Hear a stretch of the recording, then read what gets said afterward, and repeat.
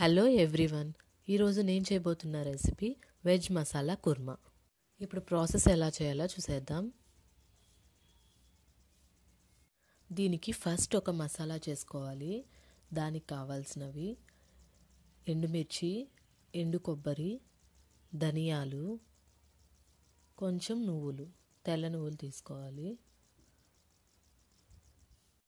First ఒక pan తీసుకొని అందులో ధనియాలు వేసుకోవాలి. అన్నీ డ్రై రోస్ట్ చేసుకోవాలి. ఫస్ట్ ధనియాలు కొంచెం ఫ్రై అయ్యాక ఎండు కొబ్బరి, ఎండుమిర్చి వేసుకోవాలి. అవి కూడా బాగా ఫ్రై చేసుకోవాలి.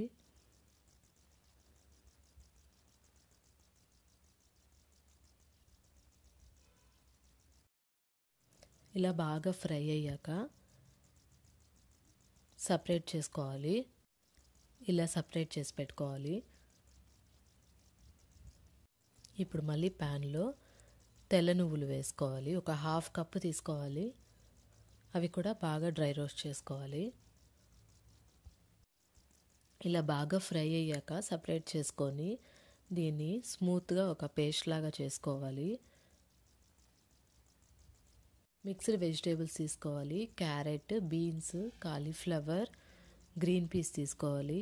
పచ్చి బఠానీలు, ఉల్లిపాయలు, టమోటాలు, అల్లం వెల్లుల్లి పేస్ట్ ఇవి రెడీ చేసి పెట్టుకోవాలి.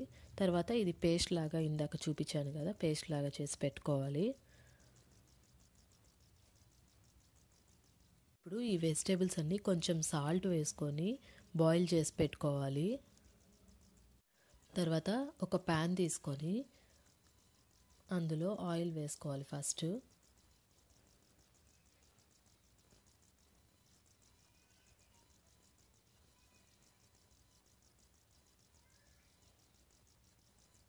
ఇప్పుడు అందులో కొంచెం సోంపు వేసుకుంటున్నాను. టేస్ట్ బాగుంటుంది, ట్రై చేయండి. తర్వాత పచ్చిమిర్చి వేసుకోవాలి, కట్ చేసి పెట్టుకోవాలి సన్నగా. ఇప్పుడు అందులో ఉల్లిపాయలు వేసుకోవాలి. బాగా ఫ్రై చేసుకోవాలి.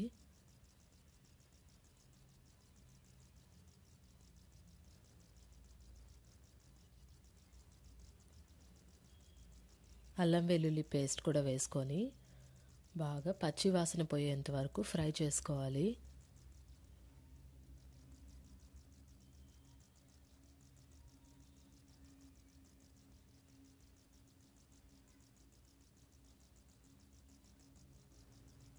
బాగా ఫ్రై అయితేనే టేస్ట్ బాగుంటుంది. అందులో కొంచెం పసుపు యాడ్ చేసుకోవాలి. ఇప్పుడు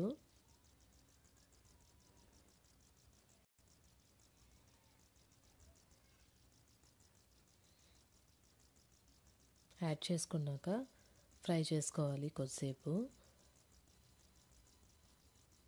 కొంచెం సాల్ట్ వేసుకోవాలి.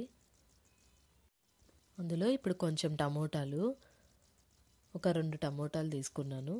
అవి కూడా బాగా ఫ్రై అవ్వాలి. టమోటాలు బాగా ఫ్రై చేసుకోవాలి.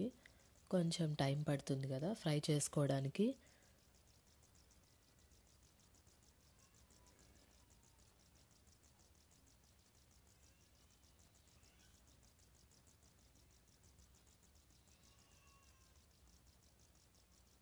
ఇలా మిక్స్ చేసుకోవాలి. ఇప్పుడు బాగా ఫ్రై అయిపోయి అందులో ఇందాక ఉడకబెట్టుకున్న మిక్స్డ్ వెజిటేబుల్స్ ఇందులో వేసుకోవాలి. వేసుకొని బాగా మిక్స్ చేసుకోవాలి ఒకసారి.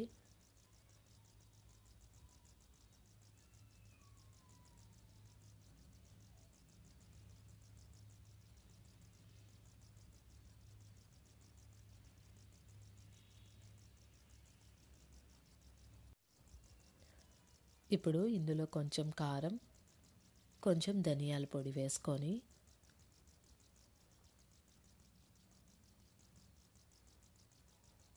బాగా మిక్స్ చేసుకోవాలి.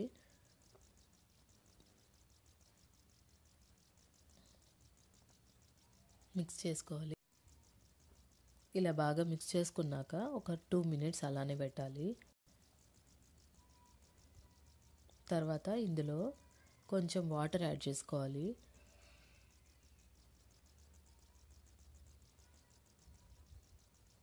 మీ కుర్మా ఏ కన్సిస్టెన్సీలో కావాలంటే అంత యాడ్ చేసుకోవచ్చు. యాడ్ చేసుకున్నాక కొంచెం అట్లే ఉడకనివ్వాలి. ఇప్పుడు అందులో మనం పేస్ట్ చేసి పెట్టుకున్నాం కదా ఇందాక, దాన్ని వేసుకోవాలి. ఈ కర్రీలోకి ఇదే మెయిన్ ఇంగ్రీడియంట్. ఇది మిస్ చేయకండి, ఇది వేస్తేనే టేస్ట్ బాగుంటుంది. వేసుకున్నాక బాగా మిక్స్ చేసుకోవాలి.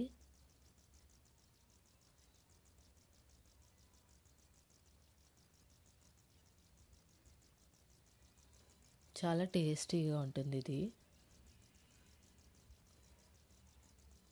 రోటీస్లో కానీ ఇడ్లీస్లో కానీ దేంట్లో అయినా బాగుంటుంది.